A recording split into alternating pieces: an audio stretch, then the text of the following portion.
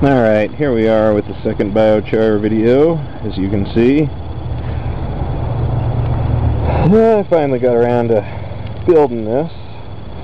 I don't know if you can see, that's a paint lid with a lot of holes poked into it, strung off of wires, and the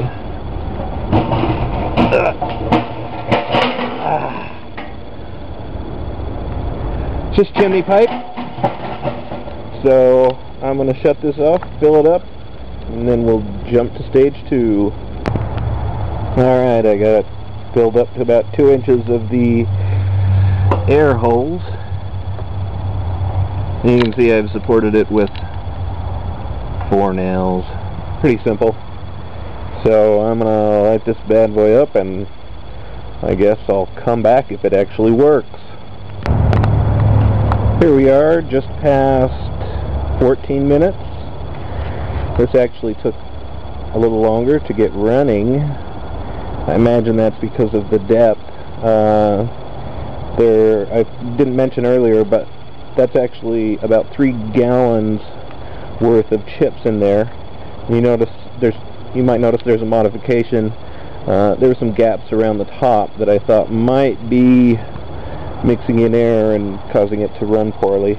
If you can see down there, you can see a little smoke running around down there, but up top, no smoke. So it's burning the smoke. I hope it's gasifying really well. I won't know, of course, till it's done and I can put it out and break it up and see how it is.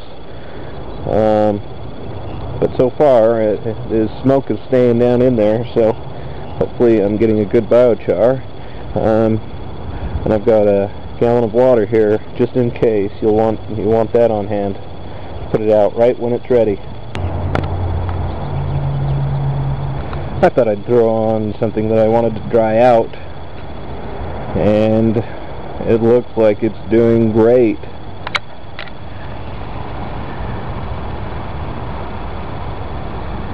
Generating enough heat. I can put a pot on this and cook something while I'm making this.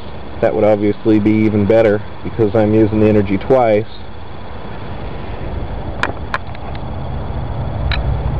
Plenty of heat coming out of there.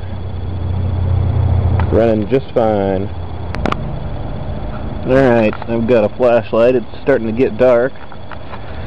And there you can see it's dropped in volume by nearly half, I would say. So what you see there's char, and I'm going to pull it out, and maybe I'll make another video showing it out. But it's looking pretty good. It looks like it made it okay. And I've poured a gallon of water on it too. And I'm not going to waste that water. I'm actually going to use that water on my compost. So nothing gets wasted. Alright, you can see that's what you call incomplete char. This is really good. Looking really good. Bits of brown in there, that's fine for the most part. Got a good char. Here's a big piece. It just crumbles in my hand. Of course, all this will be dried and put back through. Some of these partially charred pieces are perfectly okay. The char should remain after the wood has decayed. But yeah, I'll have to figure out why this didn't completely char. Could be that the wood was a little wet. Could be that I filled it too full and the air flow wasn't very good. Could be a number of things. So I'll certainly toy with it, try to figure out what went wrong and try to get a better batch. But this is certainly a nice big pile that's going to go in my garden, and I'm glad to have it. Now, it worked out okay. Okay, today I'm going to make an adjustment because it didn't quite biochar all the way.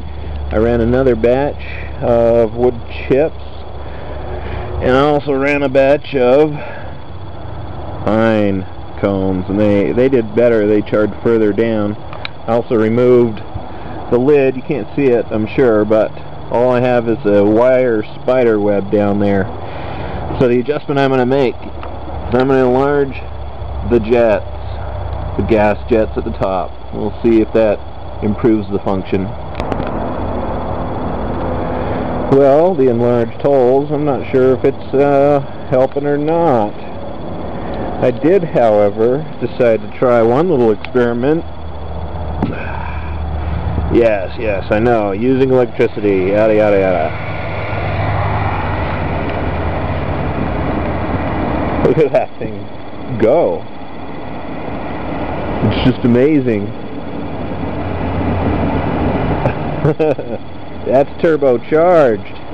That is some serious work. And it's really coming out the jets, although it's hard to see probably on film. But even after I turn it off, it's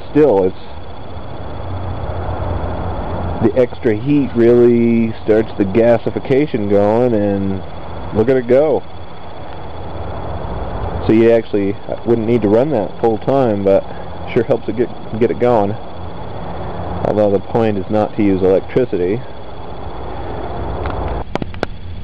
Alright, so my fine-tuning and adjustments actually made less char. So I obviously screwed up. Maybe the bigger holes wasn't the way to go. Maybe it was the fan, running the fan. So anyway, I'm going to work on some kinks and probably put up another video.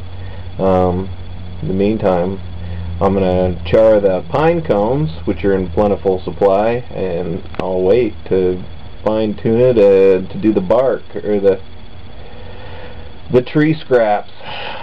So that's what it's all about. Not every project works the first time, or the second, or sometimes the third. So more installments I would expect to follow.